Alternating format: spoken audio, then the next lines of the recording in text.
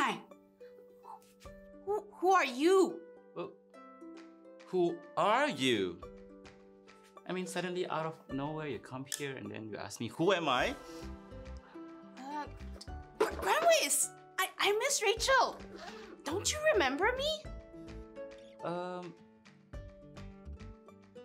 Miss Rachel? No. My name is Graham-Wiz 6.0. 6.0. I don't think I've met you before. Miss Rachel? That can't be. I just saw you last week. Don't you remember?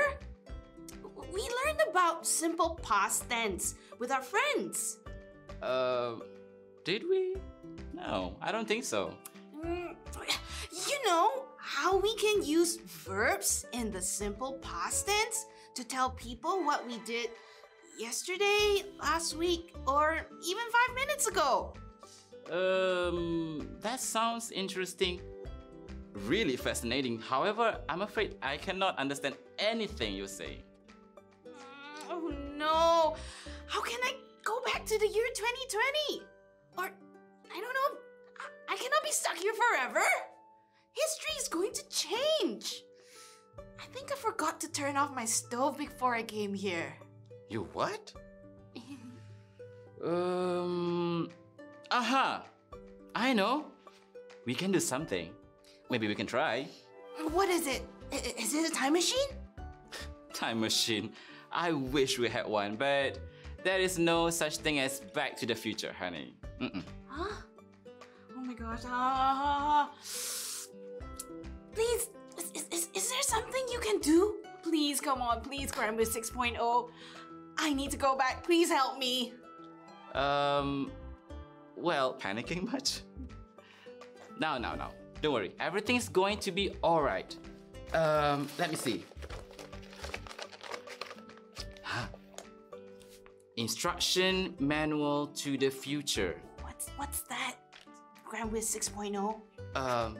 Well, as stated here, it is an instruction manual to the future. It says that in order to go back to the past, you must learn about the future. Okay, what does that even mean? Well, in case you were not listening, it says here that you will need to teach others about simple future tense. And then you will need to complete a mission. Okay, all right. I'm up for it. Let's go. Let's start with a short story. This is Sarah. Sarah is going to be 11 years old next Saturday. Her parents are going to throw her a birthday party. The party is going to begin at noon on Saturday. Sarah's dad is going to make some satay. Her grandmother is going to bring some watermelon. Her uncle, Brian, is going to bake a huge chocolate cake for her. Sarah will love her cake. All of Sarah's cousins will bring her presents. Sarah is going to open her presents after lunch. Then, everyone will eat cake and watermelon. Sarah is going to have a fun 11th birthday. Dear friends, do you think Sarah has celebrated her birthday yet? You're right. She hasn't. Why though? Let's find out. Let's look at the first paragraph. Sarah is going to be 11 years old next Saturday. Her parents are going to throw her a birthday party. The party is going to begin at noon on Saturday, and Sarah will love her cake. In these sentences, the writer says will, is going to, and are going to tell the reader about something that will happen in the future. We can also confirm that it is something that hasn't happened yet when the writer used the phrase next Saturday. We call these verbs the simple future tense. In simpler words, they are words we use to talk about something that hasn't happened yet. Besides that, we can also use them to talk about something we plan to do in the future, which can be next week, afterwards, tomorrow, or even later. Miss Rachel, when can I use the simple future tense then? Okay, well, here are a few situations whereby you can use a simple future tense. You can use it to describe something that is sure to happen. For example, Colin's mother will celebrate her 62nd birthday tomorrow. We can also use it when we talk about what we plan to do in the future. For example, I will go to Esther's house tomorrow. Can I use it to, let's say, talk about what I think will happen later? Like guessing what will happen in the future? Yes, you can! Here's an example. I think it will rain tomorrow morning. You can also use the simple future tense when you want to make a decision immediately. For example, I've left the door open. I will close it immediately. Miss Rachel, I like to make my own sentences in the simple future tense. Could you teach me how? Why, you've come to the right place. Here's 3 simple ways to make sentences in the simple future tense. First, use will. Add will before the base form verb to make simple future tense. If you don't remember what the base form verb is, it refers to verbs in the original form. It does not come with suffixes such as ed or ing. It's like the original flavor bun. Like this one. Hey, where did you get that? You want some? Either way, focus. Focus. Can you give us an example of how we can use this formula, Miss Rachel? I'm gonna keep this in my pocket before you snatch it. Hey! All right, everyone. Look here. Here's an example. Will plus go. Brian will go to Jeremy's house tomorrow. Will plus eat. Jeremy and Brian will eat some nasi lemak for breakfast next Monday. Miss Rachel, do I need to think about subject-verb agreement whenever I make sentences in the simple future tense? No, you don't. No worries about singular or plural nouns at all. Awesome. You can use will for both. That's really wonderful. Thank goodness. I want to wipe the sweat, but the hair is getting in the way. Next, you can use shall instead of will. However, shall is a little special. You only use it with the pronouns I or we. Is it like some special cool kids club? Yeah, pretty much. Use this formula. All right. Shall plus base form verb. Here's an example of how you can use it. I shall buy you a drink later.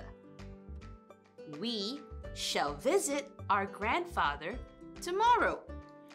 You just sound like an ancient grandma from the past. What? Well, I am from the past, you know.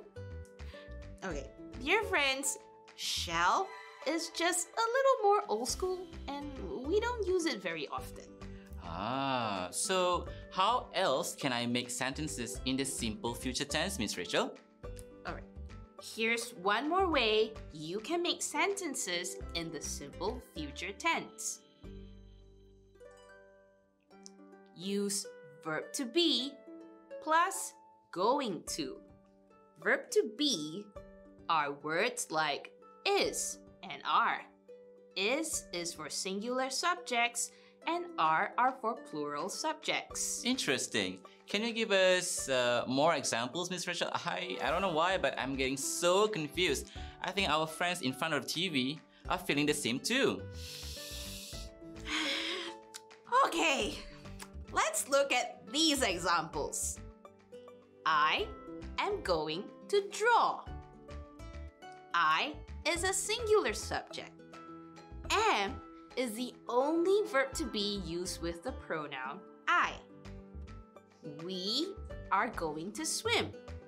We is a pronoun. It is plural. So we use it with the verb to be are.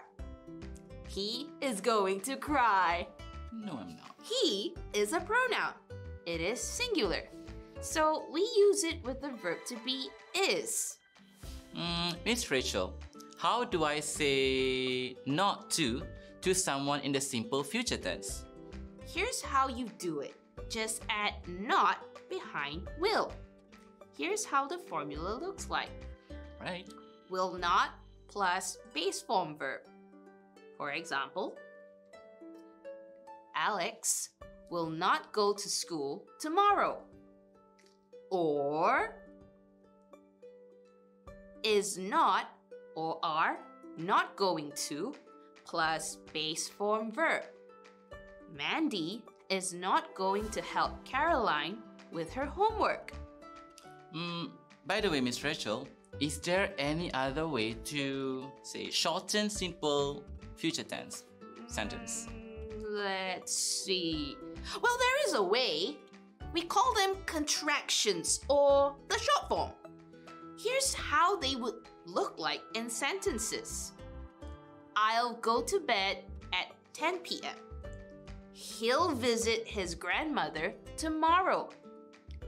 They'll bake some cookies for sale next Sunday. Phew, that sounds good. That will help me to save a few more seconds of work. Are you that busy, GrandWiz 6.0? Well, you've been from the past, so you don't know how busy I am right now. Alright, dear friends. I think Miss Rachel did a great job at telling us what simple future tense is, right? Let's give her a 2 thumbs up. 2 thumbs up. You're too kind, GrandWiz 6.0. Everyone, let's see whether you understood what we learned today. It's practice time! Activity 1. Change the base form verbs in the brackets to the simple future tense. Choose the correct answer. Let's see if you can get it right. Number 1. Amin visit his grandmother tomorrow. Is the answer A, visits, or is it B, will visit, or C, will visiting? Yes, you got it. It's B, will visit. Number 2. Raja and his aunt, May, cook some delicious chicken curry next Friday. Is the answer A, is cooking, or B, shall cook, or C, will cook? Bingo! You got it! The answer is C, will cook. We cannot use B because shall is only used with the pronouns I and we. Number 3. Alvin's teacher scolded him for not completing his homework.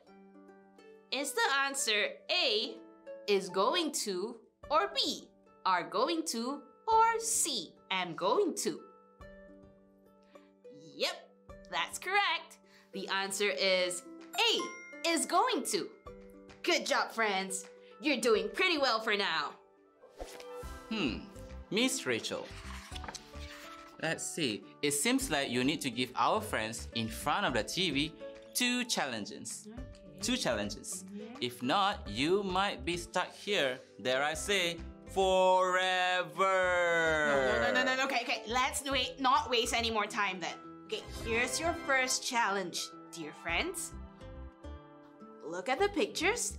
I'm gonna ask you a few questions and you need to predict or guess what's going to happen by looking at the pictures, okay? Remember to use the simple future tense. GramWiz 6.0, could you help me with this? Please, please, please, please, please. I'm up for a challenge anytime. Alright, here's the first one. Number 1. Jenny wants to watch a movie. Where do you think she will go to?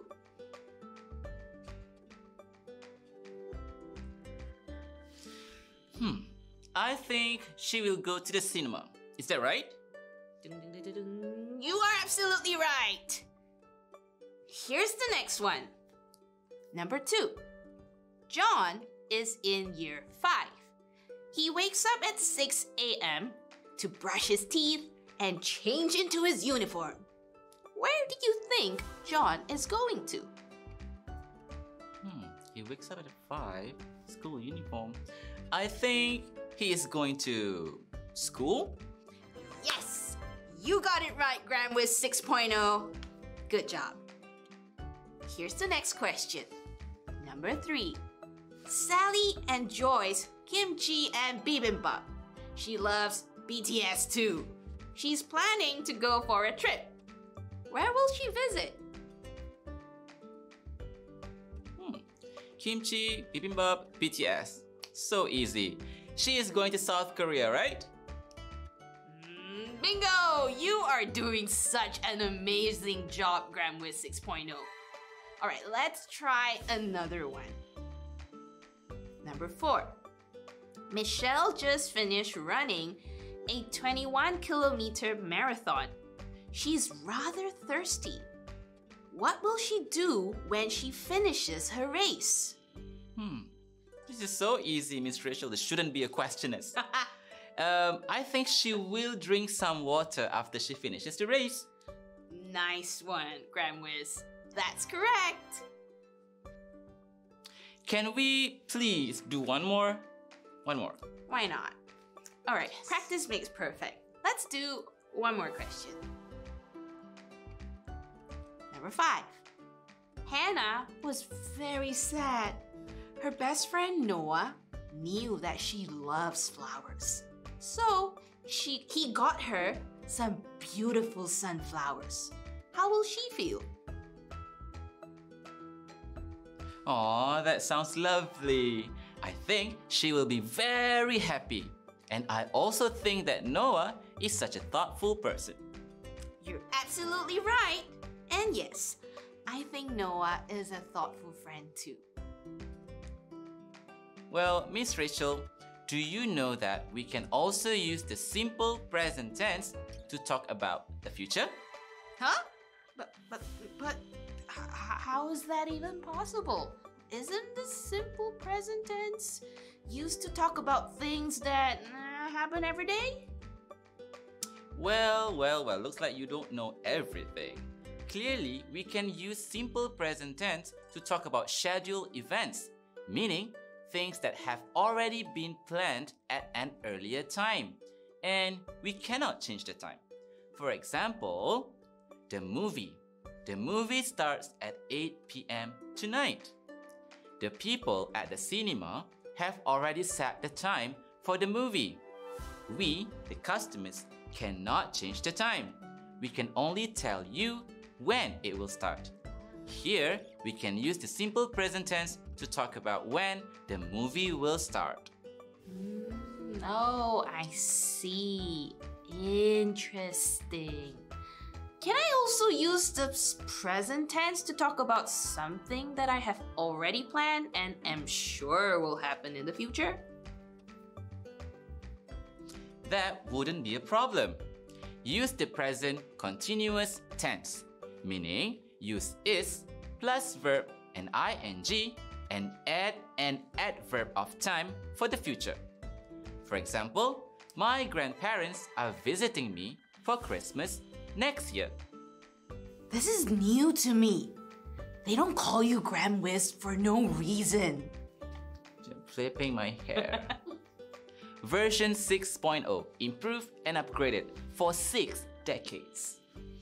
Speaking of which, Grandwiz, I think we're running out of time.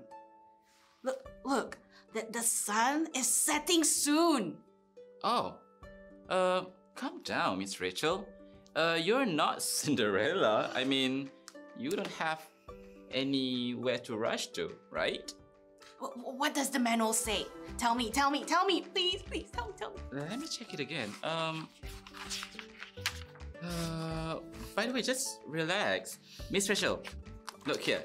It says, give everyone a quick review on what they have learned. Okay. Do it. All right.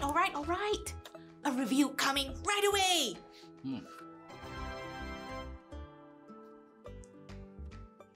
Dear friends, today we learn about simple future tense. We can use them to talk about our future plans, something we plan to do immediately, or things we think will happen in the future.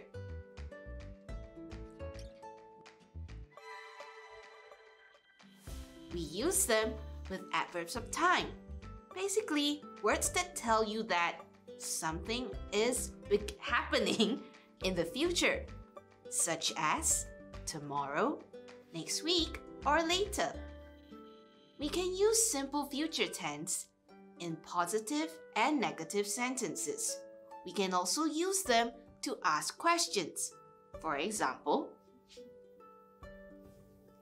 what will Brian do in the afternoon? Brian will call his mother in the afternoon. This is a positive sentence. Brian will not call his mother in the afternoon. This is a negative sentence.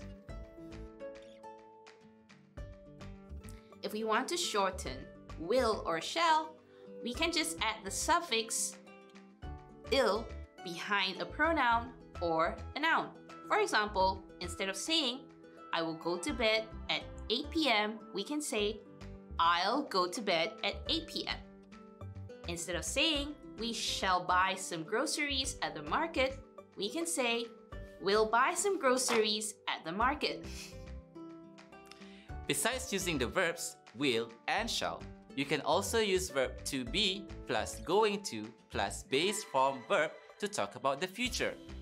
For example, Jane is going to eat some noodles for dinner tonight. I almost forgot about that, Grandwiz 6.0. Thank you for having my back. My pleasure. Now, let's see. I dropped the manual, so I'm gonna go get it again. It seems like you need to give our friends in front of the TV one final last challenge before you can go back to the past.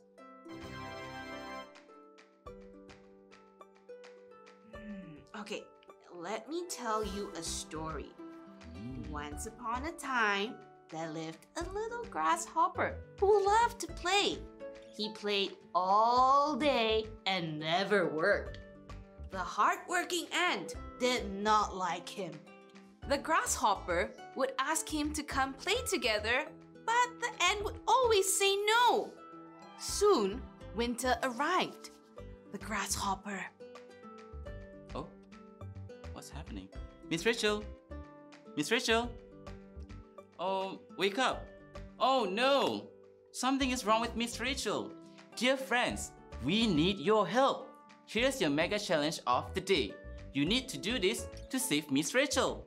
If not, she'll be stuck here forever. What do you think will happen to the grasshopper? Write an ending to the story. You can write it down on a piece of paper or in your notepad in your phone. Then take a photo of it and post it up on social media with the hashtags #GramItRight, #GramWiz, #GrammarMadeEasy. Hurry! We don't have much time left. Till then, thank you for joining us for today's show. See you again in the past. Bye!